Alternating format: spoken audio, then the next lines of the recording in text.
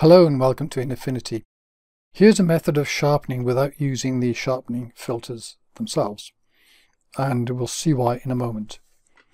So first of all, I'm going to go here, Control J. Only need to do it twice. I'm going to do one more to put a spare at the bottom, which I'll just turn off for now.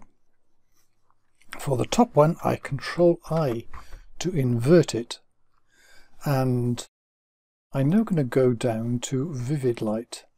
What happens? It goes grey. The whole thing goes grey with invert on top of the original Vivid Light blend mode. It goes grey.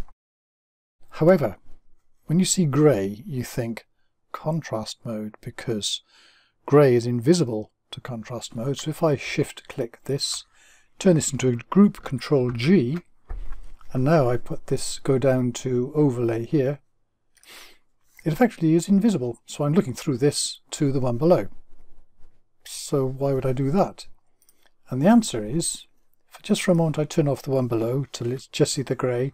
If I go to that inverted layer and put in a Gaussian blur, now if you watch this, click on Preserve Alt, stop an edge effect.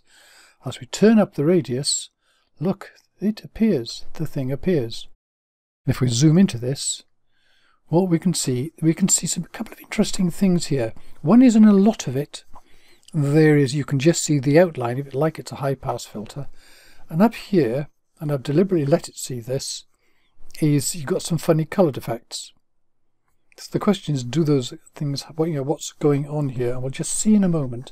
When I put the bottom layer back on again, for a start they just disappear. But what's really happening is there, you've got burnout. So the thing is 100% white, which makes all the inverting and so on go slightly awry. But when you bring it back, it doesn't lose anything. It just goes back to the original white. So it's not really a problem.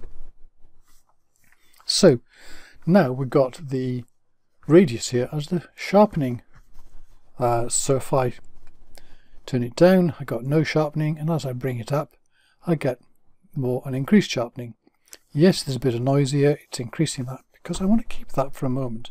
Because I'm going to go down here, I'm just going to put that in on a radius of 1. But I'm going to compare this now with Unsharp and high pass filtering to see the differences.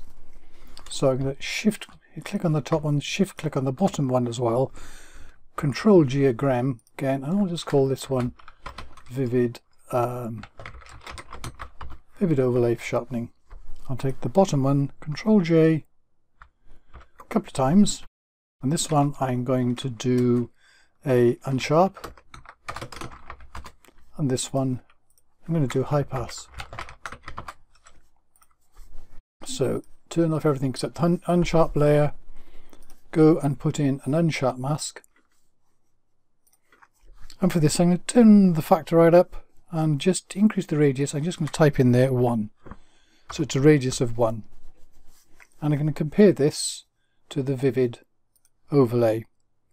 So immediately you can see here with the Vivid Overlay off with the Unsharp, I've got a lot of noise being amplified here. I can in fact reduce that by playing with this here, so I can reduce that, and that's typically what you'll do until the sharpening is better. So how about this now? There's a little bit of difference. There's a little bit of light in there with the Vivid Overlay, but it's quite similar. So let's try the high pass filter. Go to high pass and click on monochrome and turn the radius again up to 1. And go to the blend mode, often use linear light. And so what we can do now is put on the high pass one, and then we'll turn on the vivid one. And you can't see any difference. So why would you use this Vivid Overlay sharpening? And the reason is because you've got more controls. So if I turn off the high pass one, go back to the vivid one, and say within here, I've got things like, I've got the blur there, Gaussian blur. I could use different blurs to get different effects. This is vivid light. What if I change that blend mode?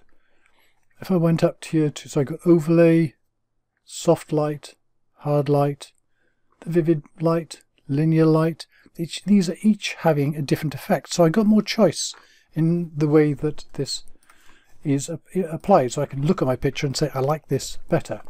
Likewise up here, when I had the overall group overlaying, I got a blend mode here. I can also change and get different effects in some work, some don't. So that where I've got a burnout, it's going to show up on some of them. But if I haven't got burn mode, the rest of it is okay. So I just make sure that in the original that I address anything which is completely white. Anyway, there we go. Thank you very much for watching.